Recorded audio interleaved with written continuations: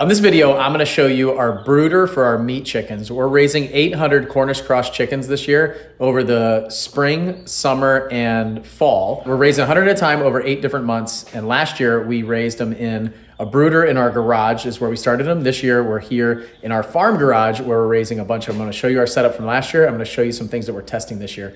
And you can follow along and see what's working for us and what's not working and how we can help you reduce your cost, raise bigger chickens, and just kind of skip the learning curve.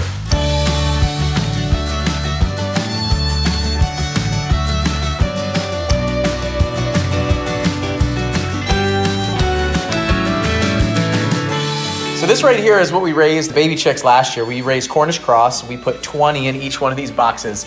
And we took some of that hay and we put it in these boxes, and we had a infrared heat lamp. So it's like the little plate heaters and then little feeders and waterers that we put in here.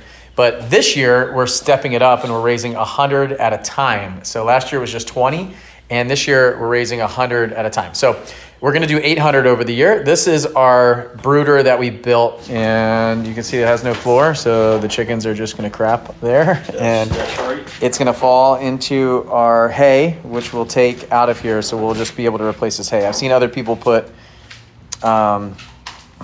like tarps down here and then they just throw it out. We'll just take this hay down, and we use hay for our garden. So we're actually gonna take this down to the compost pile on a weekly basis, most likely. Drop it on the compost, mix it in with the rest of our hay and compost, and let that kind of go in, and then we'll use that for our garden. So we're setting up the heaters now. All right, we got some heaters rigged up a little bit here. So the lid was a little bit too low for these to go in, so we're gonna keep the lid open for first a week or two, and then we'll put the heaters on top of the brooder. The other thing that we were talking about is we're a little bit worried about the heat source of the heat lamps and this straw and hay. So we'll see, but here come the chicks.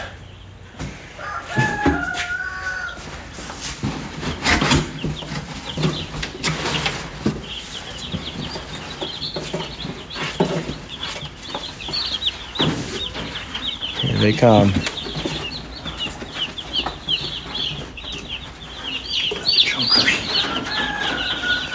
So these were hatched on Monday. They already have some of their feathers on them. Look at that.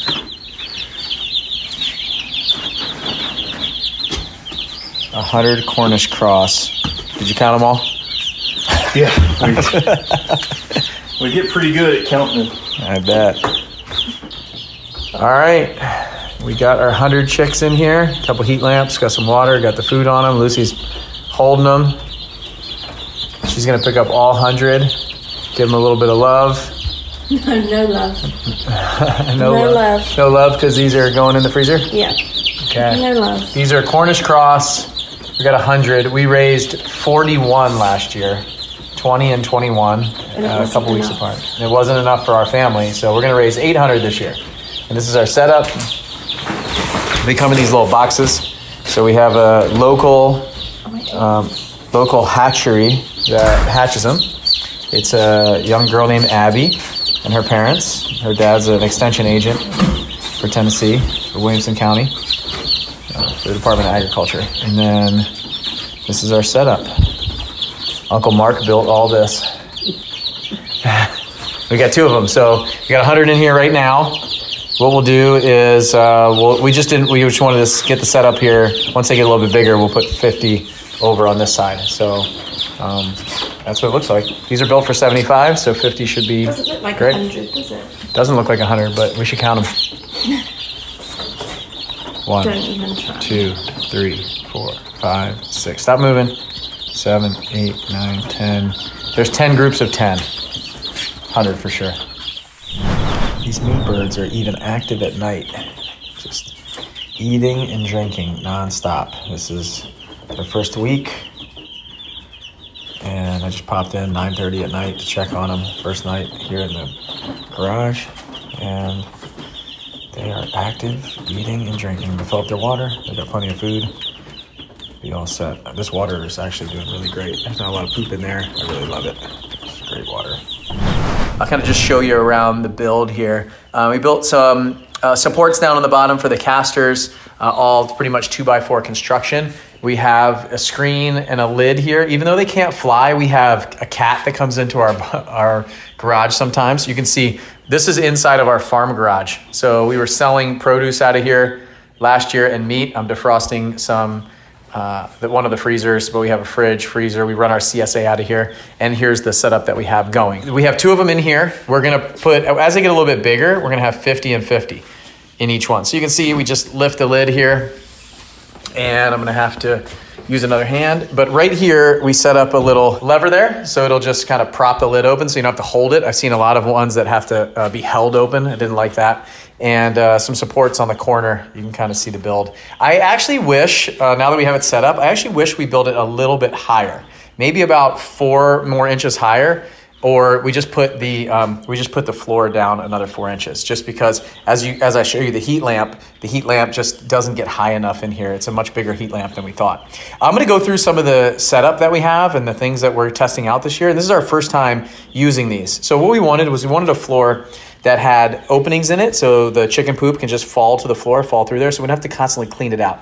What I hated about our brooder last year is we just had to constantly clean out all the crap that these chickens throw out, and it's a lot. The other thing we're testing right now is this poultry feeder. So we bought this at Tractor Supply. It holds 7 pounds. I really love it. This is our first day using it, but I already like it a lot more than what we've used in the past. We're gonna test that side by side with this. I actually couldn't find enough of these. I wanted 4 of these, but I can only find 1. So we went with this 7-pound poultry feeder here. What I love about it is we can just pour more food in the top. And so I don't have to take it apart. This kind of twists open. You might have to clean it out a little bit because the chickens will crap in there, obviously. We're trying out this poultry drinker here. So 5-quart drinker that just kind of spits water out as it needs. I really love it when they're in the brooder. It's a lot easier for us to handle. When they're out in the chicken tractor, it's a little more of a pain. But we'll try this out. I'll probably end up putting 2 in each of these, just depending on how much they're drinking and how big they're getting. But as they get bigger, I'm gonna add probably 2 of each of these in the brooder. So we'll have 2 feeders and 2 drinkers. The other thing that we did today, once we got the chickens here, is we added this little piece of plywood where we screwed it in to these 2x4s. So that way it's a little bit more support. What I noticed was this is pretty heavy, and this screen is just not that stable. So as the chickens get bigger, I think it'll hold the chickens, but probably not, 7 pounds of food and another few pounds of water. So that's one thing that we just added. This is all pressure treated lumber. So everything that's in here is pressure treated. You can see it's all caulked in the corner here. So when we get the chickens out of here, we're just gonna spray it out with a hose. So I'd encourage you to spend a little bit more money to get pressure treated lumber so you can just hose it out when you're done. So these are some things that we're looking at and testing right now. Hopefully it helps you guys. This is the heat lamp that we got, these Premier One heat lamps. And you can see it has this, I left this here so you can see it has this cover on the bottom of it. When you get the heat lamp all screwed in, that cover goes on the top. Kind of a protective cover probably, but the problem is it was hanging down so low that I was concerned that the chicks wouldn't really get to it. So we're testing it without that right now, and we'll kind of see how it goes. If any of you guys are like, you have to have that on for safety or something, let me know in the comments.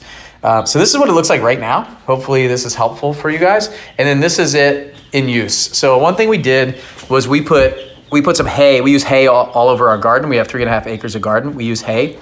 So we put hay down so when they crap, they just kind of poop down on the hay.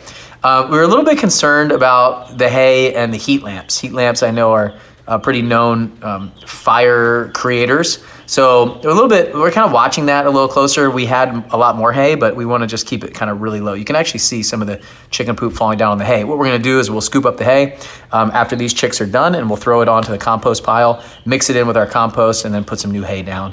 So every couple weeks, we'll kind of see. It'll also reduce the smell in here. So before, the chicken's just pooping down, if it's on the floor, if it's on a tarp, it'll just start stinking. I've been in places that smells really, really bad. So here they are. We got 100 in here right now. These are about 5 days old right now. So you can see they're already starting to get some of their adult feathers there on their wings, but they're 5 days old. In about 3 more weeks, these guys are gonna go out into the pasture. But right now, for the first week or so, we've got 3 of the heat lamps in here. We're testing this out to see how it goes. It's pretty cold here right now. If it was warmer, I wouldn't really bother with 3 different heat lamps, but it's going to be in the 20s overnight over the next 3 days or so. Here's our water in action. You see we've probably only gone down a couple inches since they've been in here for about 4 or 5 hours. They eat like crazy. The food is going down, so they've been eating quite a bit. And the heat lamps is to just stay warm, go eat, go drink, and then they go back under the heat lamp. Pretty boring chickens, but these are 100 Cornish cross chickens. Are all females. We're going to grow these and put them out in the pasture after about 4 weeks old into our chicken tractors, which I'll show you in a second. And then we'll harvest them between 7 and 8 weeks. But you can follow along and see. This is our first 100. Once they get a little bit bigger, we'll split them up into 2, put half of them over in that brooder and half here. So that's what it looks like set up, and those are some of the thoughts behind what we're doing. If you guys have any ideas for me or anything that you know that I might be doing wrong, let me know. This is the first time we're doing this, but I'm excited to see how it goes. We harvested 41 last year in the fall as a test, and now we've got this going.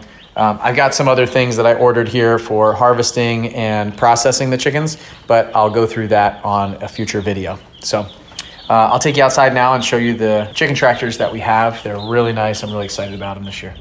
All right, it's a cold, wet, rainy day here on the farm, but here is our chicken tractors. We got 2 of them. I got them from Aluma Coops. They're 12 by 12s.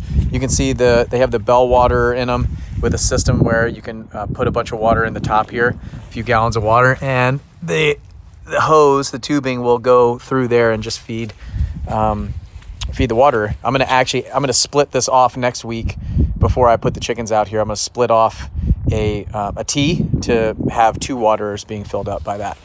We've got feeders here. You can see there's a feeder here on each side. There's 2 on each side. So you got 4 feeders where you can just go in and scoop food and drop it in there where it's like a bin. And then this is really cool here. So you can see this lifts up the wheels.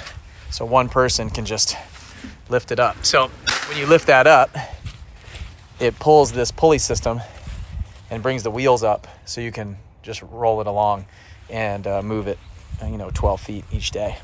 We got 2 of them. We're going to raise 100 in each. So we have the 100 that are in the barn or in the garage right now. In the brooder, when they get bigger, after about 4 weeks, they're going to come out here and they'll be in one of the coops. And then we'll put another 100 into the garage, and every 4 weeks we'll be cycling them. So we'll butcher them on a Friday. We'll pick the new ones up, at the end of the day on Friday, throw them in the brooder, and just cycle them every 8 weeks. So every 4 weeks we'll be getting a new 100 chicken batch to do 8 months of 100 every month. So to follow along, I'll also show you the slaughtering process and some of the things that we bought for that, and in a future video. So if you guys like this, please subscribe, hang out with me, and follow along on this journey. We've also got 3.5 acres of garden back there. We also built that new barn over there where we're going to have our farmers market and our farm store and everything like that. We've got about 100 chickens and ducks over there. We're breeding, we're incubating ducks, khaki Campbell ducks, and chickens for sale. We're getting our NPIP certification here in Tennessee, and we've got a lot of really cool things happening on the farm. So follow along with us, subscribe, share the videos, and hope we can bring some value. If there's something that you guys need or want to learn about, just drop it in the comments and I'll make a video for you. See ya.